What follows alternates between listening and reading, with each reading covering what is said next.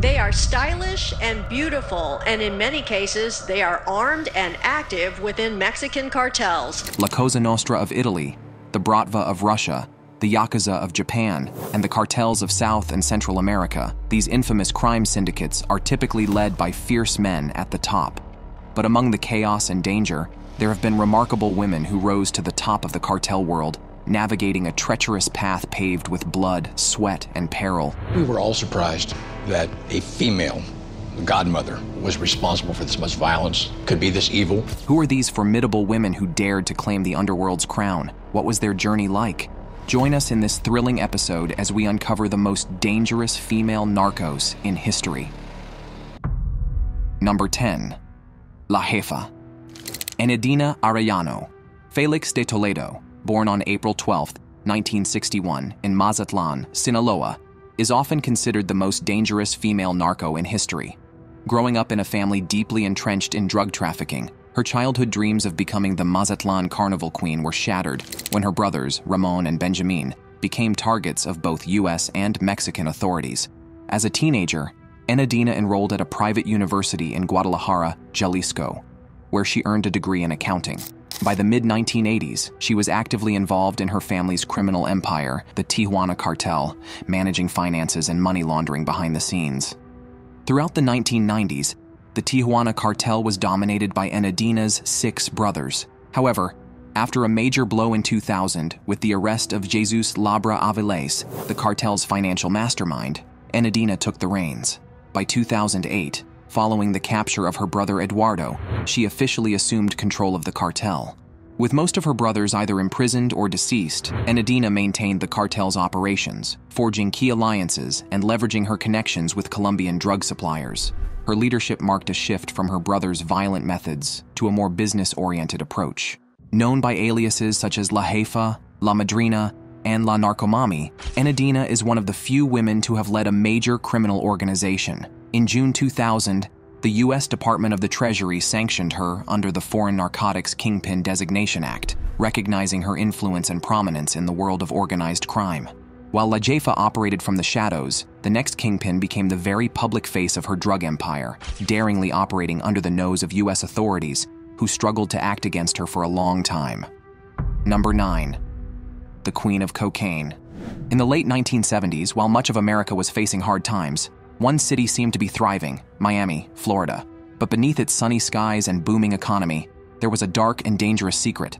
Griselda Blanco, known as the godmother of cocaine, was running a massive drug empire. She was responsible for smuggling tons of cocaine into the United States and ordering the deaths of many people. Even in a world full of dangerous criminals, it was shocking to discover that a woman was behind so much violence. Griselda came to the U.S. in 1974, fleeing from her war-torn homeland of Colombia. Starting at the bottom of the drug trade, she worked her way up to become one of the most powerful cocaine dealers in Miami, working closely with the notorious Medellin cartel. Medellin, a city in Colombia, became rich and powerful because of drug money. Pablo Escobar, one of the most feared drug lords, owed much of his success to Griselda. Without her, some say there wouldn't have been Pablo Escobar. Griselda wasn't just any drug dealer, she was a visionary. She saw the growing demand for cocaine in the U.S. and seized the opportunity, becoming one of the first to smuggle large amounts into the country. At the height of her power, Miami was flooded with cocaine, and many Colombians lived in the city, working in the billion-dollar drug industry. But Griselda's empire was built on violence. She is believed to have ordered the deaths of dozens of people to protect her business. This level of bloodshed shocked many, especially because it was led by a woman. In some ways, Griselda Blanco helped build Miami with her illegal profits. Banks took her money and used it to loan to businesses, home buyers, and developers. In South Florida, there are countless properties worth over $1 billion, all bought with dirty money. People whispered stories about cash being delivered in suitcases and paper bags to buy homes, creating a secret world of crime. Condos sprouted up all over Miami, almost like weeds in a garden. One day, the city looked one way, and the next day, it was filled with new buildings, changing everything. But beneath this shiny new city was a dark story. For over 10 years, police in Miami had been building a case against Griselda Blanco, a dangerous woman who ruled the drug trade. In 1982, she was accused of ordering the murders of 3 people in Dade County. The prosecutors had everything ready. Her former gang members were lined up to testify against her. They were ready to take her down. In 1994, they moved her from federal to state custody, preparing for the big trial. For 4 years, they worked on interviewing witnesses, but something went terribly wrong. The main witness, Jorge Ayala, who was Griselda's top hitman, got involved with one of the secretaries at the state attorney's office. It became a big scandal, with the news spreading all over Miami. The state attorney's office was embarrassed, and several people lost their jobs because of it. Ayala, who was supposed to help convict Griselda, had ruined the case by getting distracted. With the key witness's credibility damaged, the prosecutors made deals, and Griselda Blanco ended up pleading guilty to lesser charges. Instead of spending her life in prison, she received a sentence of just 10 years. Some people thought it was all part of a grand plan, that Ayala had messed up on purpose to help Griselda. Whether it was true or not, no one knew for sure, but in the end, it worked out in her favor. In June 2004, after serving her time, Griselda Blanco was released and immediately deported back to Colombia. Many believed she wouldn't survive long. She had made too many enemies in her life. They thought as soon as she landed, she would be in danger, but they were wrong. The last anyone saw of her was in 2007 at Bogota Airport, and then she disappeared from sight. Years after Griselda vanished, another queen rose from the ashes. Number 8. The Queen of the South. Sebastiana Caton Vasquez once became one of the most powerful and feared women in Guatemala's political and criminal world. In a world where men like Pablo Escobar and El Chapo ruled, Sebastiana made her own name. Unlike many others, she wasn't born into a life of crime. Instead, she grew up poor, facing many struggles. Sebastiana lived in a small town near the Mexican border, where drug activity was everywhere. Her home life was full of fear. Her father was abusive and often hurt her and her mother. Watching this violence as a young girl left Sebastiana scarred and full of sadness. When Sebastiana turned 18, her life got worse. A man kidnapped her and forced her to be his wife. She had 5 children with him and suffered from his control and cruelty. Just like her mother, Sebastiana lived in constant fear and pain. Sebastiana Caton Vasquez had no choice but to focus on raising her 5 children as a single mother. Life was tough, with poverty and crime surrounding her. To support her family, she began selling goods under the table. It was a difficult time, and eventually she got pulled into the dangerous world of narcotics. Vasquez ended up marrying a local drug boss, Juan Alberto Ortiz Lopez, also known as Juan Chamale. It's unclear if she was forced into this marriage or not, but this marked a turning point in her life. Her new husband was a powerful drug lord in Guatemala, leading a major criminal organization. After Juan's arrest, Vasquez took over the operation, stepping into a rare role as a female cartel leader. While it's uncommon for women to lead in the narcotics world, there have been cases where wives take over after their husbands are arrested or killed, and Vasquez did just that.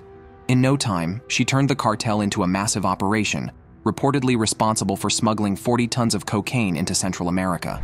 Along with drug trafficking, she engaged in money laundering, disguising it as real estate ventures, and rose to prominence as one of the most powerful women in the narcotics trade.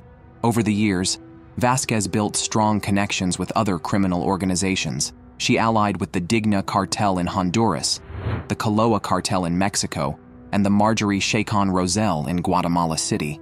But then, as fate would have it, Marjorie was arrested in 2012 in the US on drug trafficking and money laundering charges, and in a surprising twist, she cooperated with US authorities, sharing insider information that helped dismantle parts of the criminal network. Vasquez saw her reign come to an end in October 2014 when she was captured by Mexican authorities, deported to Guatemala, and later extradited to the US. There, she agreed to testify against the Loren Anas gang, a group known for undermining women. In exchange for her testimony, Vasquez received a reduced sentence, while the Loren Anas were sentenced to life in prison. Released in 2019, Vasquez reportedly returned to her hometown of Malacatan. It's unclear whether she resumed her criminal activities or chose a quieter life with her family and children. We've seen the Queen of Cocaine and the Queen of the South, but no list would be complete without this next queen. Number 7. Queen of the Pacific. Sandra Beltran was born on October 16, 1960, in Baja California, Mexico, to Maria Luisa Beltran Felix and Alfonso Avila Quintero. Alfonso was connected to Rafael Caro Quintero, the feared leader of the Guadalajara cartel. Surrounded by luxury and danger from a young age, Sandra learned to count stacks of cash. and witnessed the drug world's brutal side, seeing her first shooting at just 13. Instead of joining the drug trade, Sandra studied communications at the Universidad Autónoma de Guadalajara. However, her dreams were shattered when she was kidnapped by her jealous cartel-connected boyfriend. This terrifying event opened her eyes to the cartel's power, leading her to leave school and dive into the drug business. Sandra quickly rose through the ranks, forming crucial alliances with powerful figures like Juan Mata Ballesteros and Alberto Cecilia Falcone. In 1984, Miguel Ángel Félix Gallardo used Sandra as a representative in a crucial meeting with the Cali cartel, but broke his promise to her. This led Sandra to look for new allies. Although the Arellano Felix brothers turned her down, Orlando Henao Montoya of the Norte del Valle cartel gave her a chance, supplying her with 200 kilograms of cocaine to smuggle into the U.S. By 1987, Sandra was working with Enedina Arellano Felix to smuggle cocaine using guest worker visas. Sandra persuaded Henao to send even larger shipments in exchange for a discount. When the Guadalajara cartel collapsed in 1989, Enedina tried to bribe Sandra to leave Tijuana. Sandra refused and continued her operations, despite Enedina's attempt to stop her with corrupt cops. Sandra's resilience and cunning made her a top dealmaker for the Sinaloa and Norte del Valle cartels. Sandra lived a glamorous life as a cartel boss, amassing a fortune to buy 30 cars and a dazzling gold pendant with rubies, diamonds, and sapphires. Her fame even inspired a hit song, Fiesta en la Sierra, but her high profile brought danger. One morning, while heading to breakfast with her partner Yoel, they were ambushed by gunmen. Sandra fell to the ground, fearing the end. Remembering her late brother and their mother's pain gave her courage. She escaped by hiding behind a bush and was helped by a kind stranger who gave her money for a cab. Sandra spent the next 3 years on the run before meeting drug trafficker Juan Diego Espinoza. Sandra always avoided leaving any evidence, but in 2002, her life changed drastically when her young son was kidnapped for a $5 million ransom. Desperate, she turned to the authorities for help. After rescuing her son, the investigation revealed over 9 tons of cocaine linked to Sandra and her partner, Espinoza Ramirez. It took more than 4 years and 30 federal officers to gather enough evidence to arrest her. On September 28, 2007, Sandra and Espinoza Ramirez were captured in Mexico City. Sandra was found guilty of laundering billions from drug deals, though she claimed to be a simple homemaker with a small side business. Sent to Mexico City's Santa Marta Acatitla Women's Prison, Sandra's time there was far from harsh. On January 2011, a scandal involving unauthorized Botox treatments led to the dismissal of the prison director and hospital chief. By June 2012, Mexican judges decided Sandra could be extradited to the U.S. for cocaine trafficking charges. Sandra was extradited to the U.S. on August 10, 2012, and admitted to funding Espinoza's expenses. Surprisingly, all drug charges against her were dropped on August 20, 2013. Sent back to Mexico, she faced money laundering charges, was sentenced to 5 years, and was fined. Released in 2015, Sandra now lives freely in Guadalajara, transitioning from a woman born into cartel royalty to one who earned her crown through pageantry. You'll be amazed at how this next cartel boss managed her empire with such skill. Number 6. La Señora. Clara Elena Laborín Archuleta was born on February 19, 1964, in Agua Prieta, Sonora. She grew up to be a stunning beauty and won the prestigious Miss Sonora pageant, a victory that changed her life forever. After her win, she was introduced to high society by Guillermo Francisco Ocaña Pradal, a well-known artist's agent. Clara mingled with celebrities, diplomats, and other influential figures, becoming a familiar face in the glamorous circles of Spain and Mexico. Her glamorous life took a dark turn in 2009 when the U.S. Department of Treasury named her a money launderer for the infamous Beltran Leyva organization. Her close associate, Ocaña Pradal, was arrested in 2010, identified as a link between celebrities and dangerous cartels.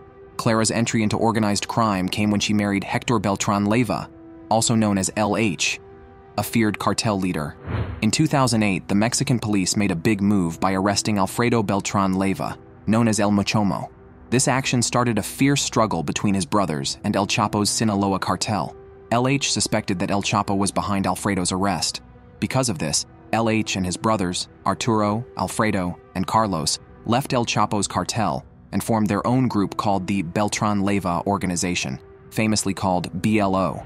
This new group soon began clashing violently with their rivals. On December 16, 2009, Arturo was shot in a fierce battle with the Mexican Navy in Cuernavaca. Later that year, another brother, Carlos, was also caught by the police. After Arturo's death, LH took charge of the organization, which was getting weaker from attacks by the police and rival cartels. As if the arrests and violence were not enough, on April 13, 2010, Clara's world was shaken when she was kidnapped from her home by a group of heavily armed men. They blindfolded her and held her hostage, sending a picture of her looking disheveled and scared, with a threatening message aimed at Hector. Remarkably, after 13 days of tense negotiations, Clara was released unharmed near the University of Sonora. Her kidnappers left a note declaring that they respected women and children, but were targeting men like Hector Beltran Leyva. Imagine a woman who found herself in the middle of a very dangerous world, where violence was everywhere, and she had never been so close to real danger before. After that incident, the group went into hiding and reappeared in 2013, but their comeback didn't last long, and in 2014, LH was captured in a seafood restaurant and sent to a high-security prison. But then Clara stepped up to a huge challenge, keeping her husband's family's group alive. Clara wanted to prove that a woman could lead just as well as any man. During her time leading the group, she managed to hold on to their territories and built stronger ties with other cartels. However, not everyone was happy with Clara's leadership. A gang in Guerrero, known as the Independent Cartel of Acapulco, CIDA, started a fierce fight with her group in 2016, turning Acapulco into a very dangerous place. Clara's name appeared on banners around the city as she led her group into battle. Her time as leader was short-lived, as on September 15, 2016, Clara was caught in Hermosillo during a big operation by the police and the Attorney General's office. She was reportedly found with drugs and weapons. While Clara seemed out of place in that dark world, the next female underworld boss has this intense, thrilling lifestyle woven into her very DNA. Before we continue the video, let's have our subscribers pick. On your screen is a fierce woman with a smoky gun resembling a character straight out of fiction. However, the world has seen someone who fits this intense profile in real life. Even though this woman cannot be called the most dangerous female narco in history, J. Edgar Hoover, former FBI director, once described her as the most vicious, dangerous, and resourceful criminal brain of the last decade. Born Arizona Clark on April 12, 1873, in Ash Grove, Missouri, Ma Barker was the notorious matriarch of the Barker Gang. Her 4 sons formed a crime syndicate infamous for their brutal activities and criminal exploits. The Barker Gang's reach extended so far that they even corrupted local law enforcement. Under the protection of corrupt police chief Thomas Big Tom Brown, they shifted to high-profile kidnappings. Their crimes included the successful abduction of 2 wealthy individuals for substantial ransoms. However, their luck ran out when the FBI started closing in on them. In January 1935, following the arrest of one of her sons, the FBI tracked down Ma Barker and her remaining family to a hideout in Ocklawaha, Florida. In a dramatic and protracted shootout, the longest in FBI history, Ma Barker fought fiercely before meeting her end. Was Ma Barker truly the most dangerous female criminal boss ever? Or do you know of someone with an even more treacherous path? Share your thoughts in the comments below. Number 5. La Patrona. In Ciudad Pedro de Alvarado, Guatemala, Mayra Lemus prepared for an important lunch at the Los Cuernos Hotel. It was February 18, 2011, and Mayra was running for mayor. She had invited key members of the community to discuss her plans and earn their support. The hotel was lively, filled with chatter and laughter as everyone enjoyed their meal. But the excitement took a dark turn when 2 pickup trucks screeched to a stop outside. Armed men holding big guns and rifles jumped out of the trucks. Without warning, they began shooting. The room erupted into chaos as the attackers fired at everyone inside. Mayra and 8 others, including one of her bodyguards, were struck down as they sat at their tables. Meanwhile, Marixa, Mayra's younger sister, heard the terrifying sounds of gunfire from a distance. Determined to help, she jumped into her armored truck and sped toward the hotel. Her bodyguards followed closely, their horns blaring as they tried to warn her of the danger. As Marixa approached the hotel, the gunmen noticed her and began firing at her truck.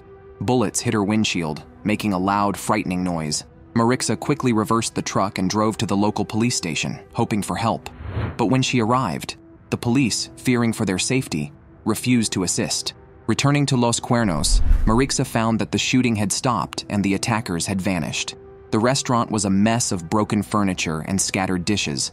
In a back office, Marixa discovered her sister Mara. Mara had tried to hide, but the gunman had found her.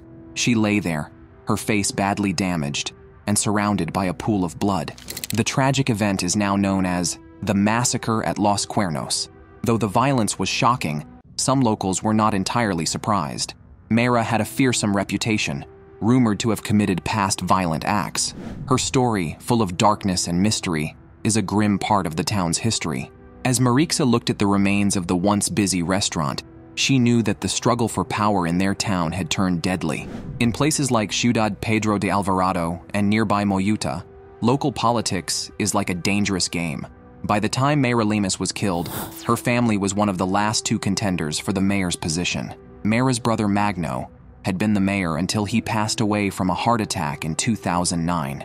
Mara was finishing his term when she was murdered. The day Mara died wasn't the first time someone had tried to kill her.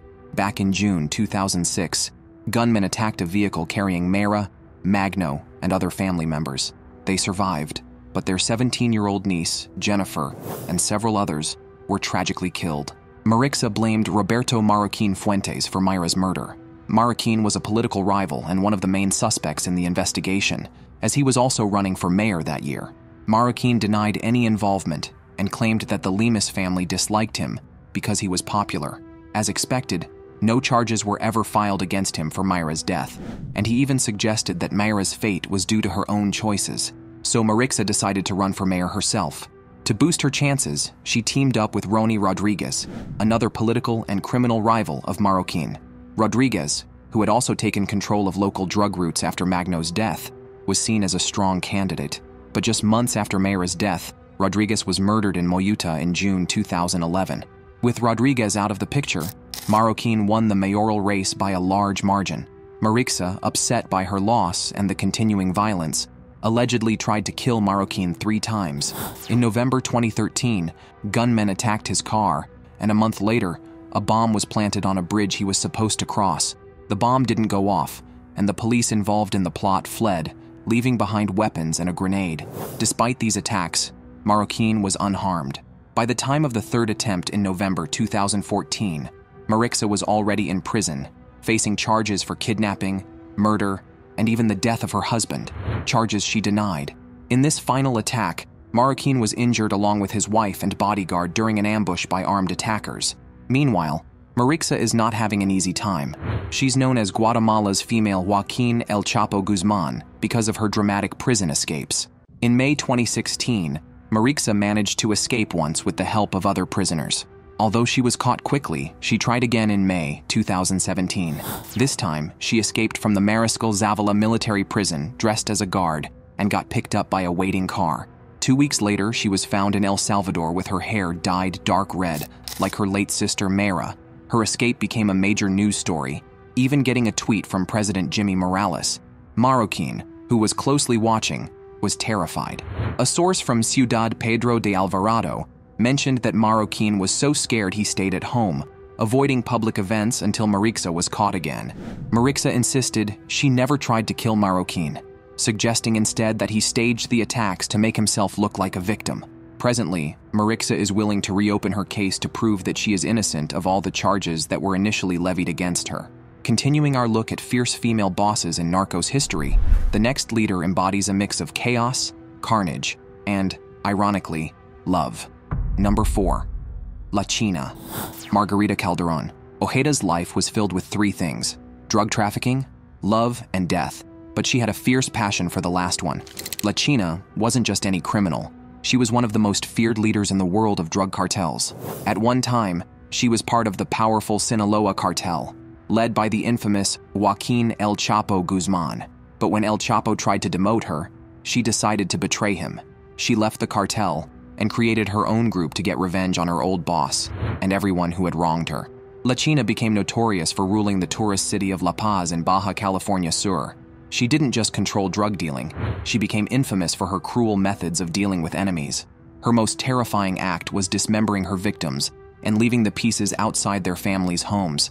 This earned her both fear and respect from other criminals. Under her reign, the violence in Baja California Sur exploded. Murders tripled in the 7 years she led her group.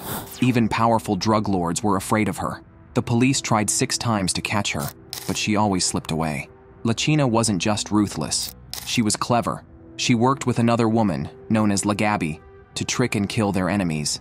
La Gabi would pretend to be drunk outside a bar, stumbling and falling with her skirt hiked up. When a man stopped to help her, La China would appear from the shadows with guns blazing. Eventually, her dangerous love story came back to haunt her. Her boyfriend, Pedro Hector Gomez Camarena, also known as El Chino, was one of her most trusted hitmen. But when he was captured by the police, he revealed some of her darkest secrets. He showed them where several bodies were buried, all victims of La China. Finally, on September 2015, La China was arrested in Cabo San Lucas while trying to escape. Even though her story is full of danger and violence, La China was eventually captured without a single shot fired. She was charged with over 150 murders and taken to a high-security prison. While the other women on this list took control after years of experience and maturity, the next lady on our list soared to the top at an astonishing speed. On her rapid rise, she left behind a trail of blood. Number 3. The Dane of Death. Maria Guadalupe Lopez Esquivel, known as La Catrina, led a life that felt like a dramatic movie. Born into the perilous world of drug cartels, she became a feared leader before turning 21. Her nickname, La Catrina, was inspired by Aztec folklore, where the Dame of the Dead oversees the departed. While she wasn't a ghost, her reputation was equally chilling. Those who crossed her often met a grim fate. By day, Maria flaunted a glamorous life online, but by night, she commanded the brutal Jalisco New Generation cartel. Her reign came to a violent end in January 2020 during a fierce shootout with the police. How did this young model rise to such infamy? Raised in Tepalcatepec, Michoacan, Maria was drawn to the world of crime and glamour from a young age. At 17, she left home to join the cartel, inspired by actress Kate del Castillo's portrayal of a female drug boss in La Reina del Sur. The allure of the drug world was strong, though she didn't fully understand its dark and dangerous nature. Maria's involvement deepened when she fell in love with a cartel leader, Miguel LM2 Fernandez. Her relationship with him propelled her into the cartel's inner circle. As La Catrina, she didn't just lead, she commanded fear and respect. She was involved in everything from paying criminals to leading assassinations and kidnappings. By 2020, the Jalisco New Generation cartel was a powerful force, valued at an astounding $50 billion. Despite the Mexican army's efforts and competition from other cartels, the CJNG was relentless, leaving a trail of violence and fear. Maria's story took a dramatic turn when police received a tip about her location. On January that year, a raid was conducted in Aguililla. The shootout was intense, and video footage captured the chaotic final moments of La Catrina. She was shot in the neck and was found injured and covered in blood. As she struggled to breathe, a police officer tried to comfort her, assuring her that help was on the way. Despite the attempts to save her, she died shortly after the helicopter took off, marking the end of her fierce reign. The Dame of Death was fearless and boldly revealed her true self to the world. However, the next underworld boss faced her downfall the moment she stepped into the public eye. Number 2. La Flaca. Born in the 1990s in the poor town of Tamaulipas, northeastern Mexico, Jocelyn Alejandra Nino, known as La Flaca, grew up in a tough environment. Her exact reasons for joining the Gulf Cartel remain unclear, whether it was family connections or financial struggles. But by high school, she was recruited into the cartel. Starting as a lookout or halcone, Jocelyn quickly proved herself. Her thin, young appearance earned her the nickname La Flaca, meaning the skinny one. Despite her youth, La Flaca became a feared hitwoman. Her role involved dangerous and brutal tasks, and her innocent look helped her deceive enemies. She mostly worked in Tamaulipas, targeting rivals from a faction called Los Metros. On January 5, 2015, a photo of La Flaca was leaked online. This mistake sealed her fate, as exposing a top sicaria's face often means death. The photo spread quickly on social media, bringing her end closer. People couldn't stop talking about the picture of the petite woman standing confidently with a modified M4 rifle. She had a bright, friendly smile and wore a golden pendant outside her Kevlar jacket.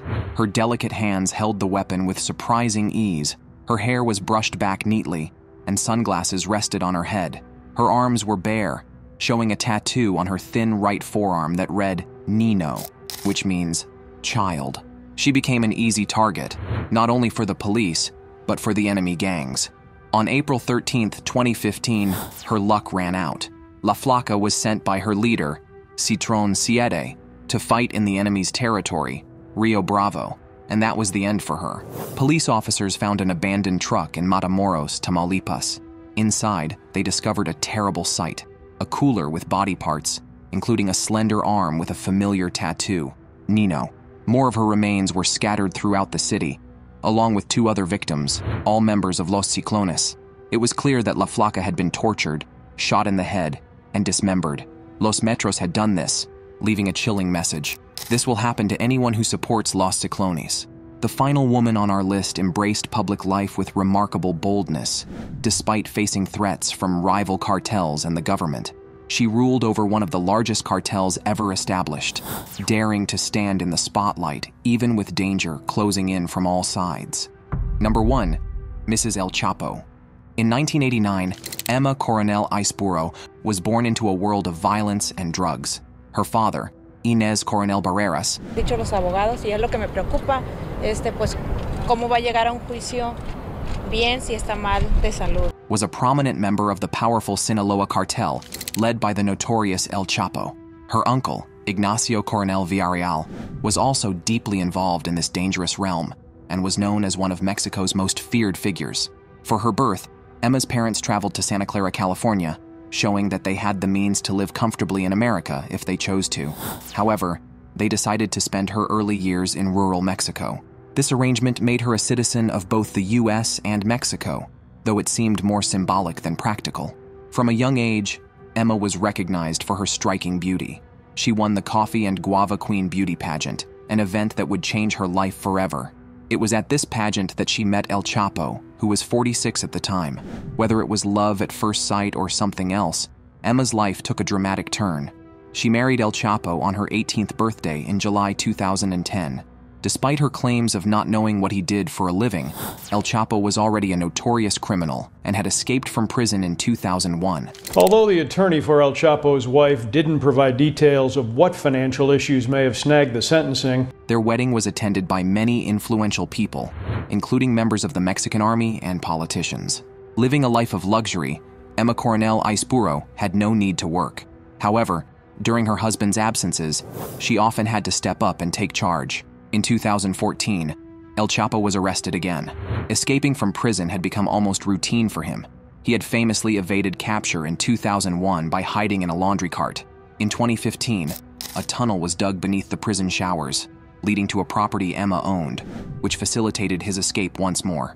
However, his second escape was short-lived, as in 2016, he was captured in a dramatic raid and later extradited to the US due to his extensive drug empire. During El Chapo's trial in 2018, Emma became a media sensation. She captivated the cameras with her style and loyalty, even blowing kisses to her husband from across the courtroom. Despite hearing about her husband's violent crimes and affairs, Emma remained steadfast. She claimed ignorance about the cartel's activities and portrayed El Chapo as a simple businessman. However, text messages revealed a more complicated reality, showing them discussing criminal activities as casually as everyday matters. With El Chapo behind bars, Emma's life changed dramatically. On February 22, 2021, she was arrested at Dulles International Airport. The FBI's arrest warrant revealed that they had evidence showing Emma had been passing messages between Guzman and Sinaloa cartel members. She was accused of helping Guzman escape from the high-security prison in 2015 through bribery and attempting to assist him in another escape plan after his recapture. The FBI's evidence included a handwritten letter from Guzman and statements from 2 secret witnesses who had worked with him. On June 10, 2021, Coronel agreed to a plea deal in the U.S. District Court for the District of Columbia.